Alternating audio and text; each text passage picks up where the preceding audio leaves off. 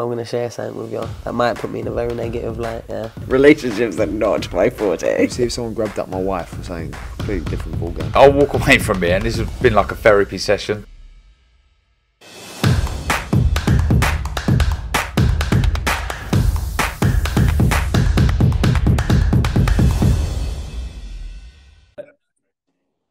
Andrew McCART, IFL TV, proudly sponsored by Everlast. I'm delighted to be joined by Mr. Jack Bateson. Jack, before we start this interview and talk about last week, is that a Christmas tree to your left? It must be, mate. I've managed to get sat in a coffee shop because my battery was running low. So, yeah, everything's Christmas at the minute. Good, that's it. Well, it's too early for me, I think. I think Christmas should be the 1st of December. You can argue with me all day. Too early. Never too early. Yeah, well, obviously, it's been a week since your fight with Shabazz Masoud, and I just want to know, have you watched the fight back and your reflections on it? I've managed to watch a little bit of it back. I struggled though because the commentary was just slating me from the get go. So I had to mute it from around round 3 onwards. And you know what? It was a good fight. It was a good competitive fight. I'd love to do it again one day, but listen, the better man won on the night, and yeah, it is what it is. You especially the first 2 rounds, you seem to have you found your groove quite quick. You seem to be in and out quite sharp. So what was the tactics going in? Was it to get in and get out? I think the plan was just to, set a high pace. A lot of people can't live with my work rate. I found a lot in sparring. I can set a good pace from the first round and keep it for the good 12 rounds. Shabazz, he had a good game plan. He caught a lot on the guard.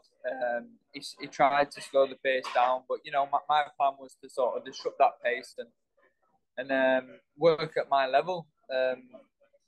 Looking back, if I'd have had a bit of a different game plan, I think the fight was winnable. I think a lot of the rounds were competitive, even though the commentary was quite against me, in my opinion. But I look back and a lot of the rounds were competitive when I watched it on mute, and yeah, the better man won on the day. There's no excuses from me. I think if I get it right on the night, it's a fight that I can win. But yeah, congrats to Shabazz. I think it was a great performance. It's a shame I didn't get to see the final bell because I felt like I deserved to with just a minute to go. I got caught with a shot, hit me sort of like on the side back of the head, and it just scrambled my senses. And I think I was hit with better shots throughout the fight on the front of my face. So it was a tough one to take, and it's still tough now. But I'll come back. So I was just going to say, talking about that 12th round, I was going to ask how badly hurt were you going into that 12th round? Because, like you said, you probably both men deserved to see the 12th end of that fight. Because it was a chess match throughout, and it was like a battle of the game plans. Who had the best game plan going into that fight? Because, like I said, your skill set are very, very similar. You're both highly skilled fighters. But yeah, that 12th round, that shot landed. How badly hurt were you? I just remember finding myself on the floor, and I remember feeling the shot on the back of my head. It was a hook. He didn't mean to obviously hit me on the back of the head. If it were left-right or a right-left as a southpaw, and the hook caught me just on the side of the back of the head, scrambled my senses. I remember being on the floor and thinking, right, take a knee now, because it did scramble me. I got up and but my balance was all over. And like I say, it would have been nice to see the final bell, but yeah, I was just scrambled, and he managed to get the finish. Going into that 12th round, okay, you had fought 11 rounds. When you're going back to your corner with your dad and your team, were you confident you were winning the fight, or how were you feeling going back to the corner each round? I knew it was close. I knew it was very close. I think it was just sort of what you liked. I think from hearing back from the promoters, one of the judges had me winning by 2 rounds, and 2 judges had him winning, I think by a couple of rounds also. So I think either way, I needed the knockout. In my opinion, we were saying, listen, you need a good round now, and I went out there sort of hell for leather.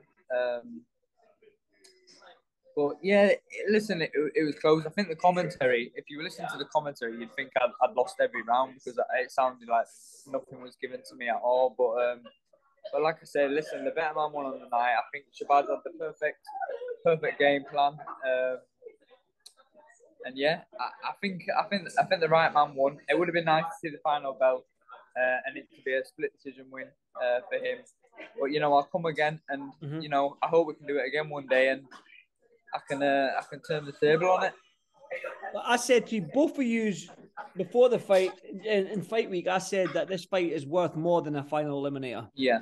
For that British title. But that being said, the fact that two young men in you and Shabazz, undefeated fighters, put that on the line for this final eliminator speaks volumes to you, both of you and your characters. I think a lot of fighters should be doing that. I don't think a lot of fighters should be caring much about their zero.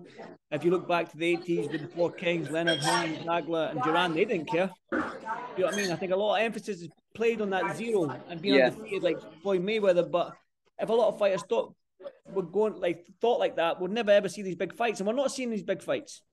So the fact that you used to put that on the line, I've got a lot more. I've got a lot of respect for the pair of you, and it's testament to your character, mate. To be honest, that you took that so early on.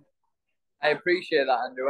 Honestly, like you say, I think more fighters needed to be doing that these days. We're both had quite a lot to lose. You know, going into this, one of us was going to lose our role, like you said. But we can rebuild. Like I can rebuild. You know, I've had a lot of people message me and say, you know, they're proud of me and this and that. But I thought when I had my first loss as a pro, I thought that'd be it. My support base would go. But you know, it just shows how lucky and blessed I am to have a great team of people around me and supporters. So I'm going to be back, like you say, in the new year. I'll be back, rebuild. Need to get myself into the position where I can sort of challenging them sort of fights again, and you know. I want to be a champion again, and I know that I will be.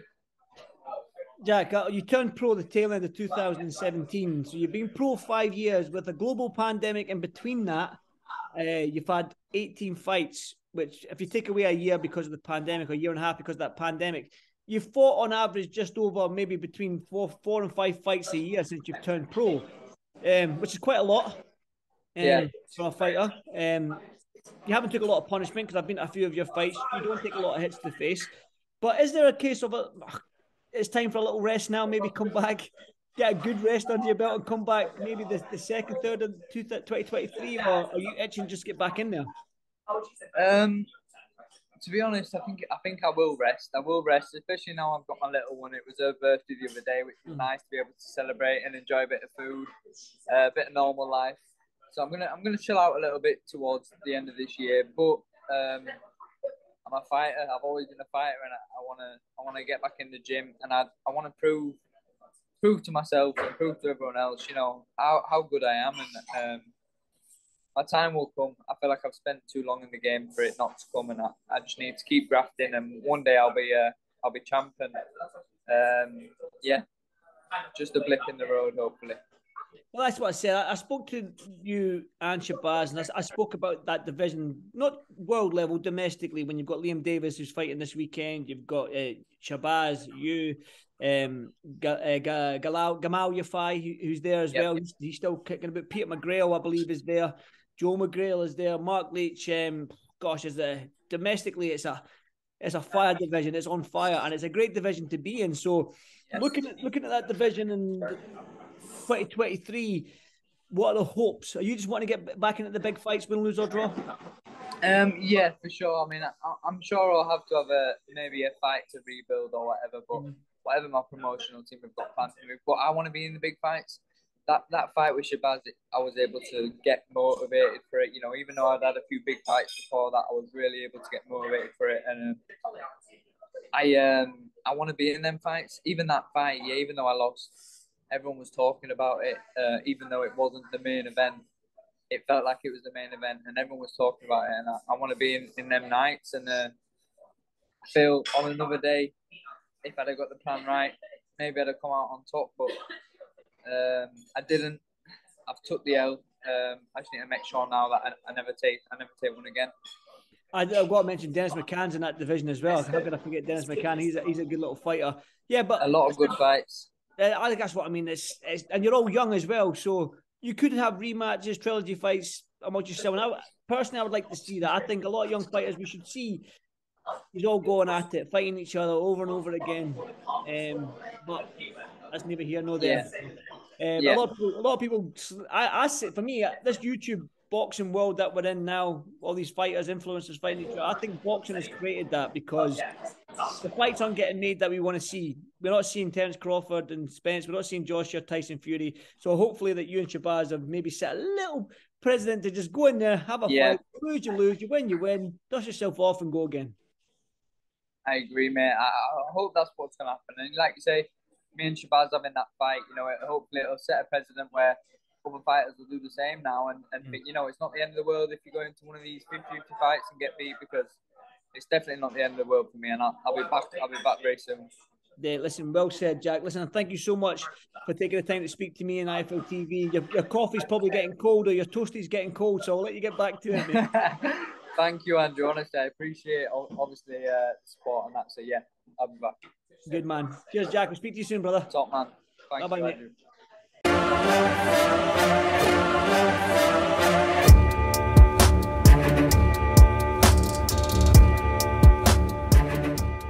I'm going to share something with you that might put me in a very negative light, yeah. Relationships are not my forte. See if someone grabbed up my wife or something, completely different ballgame. I'll walk away from it, and this has been like a therapy session.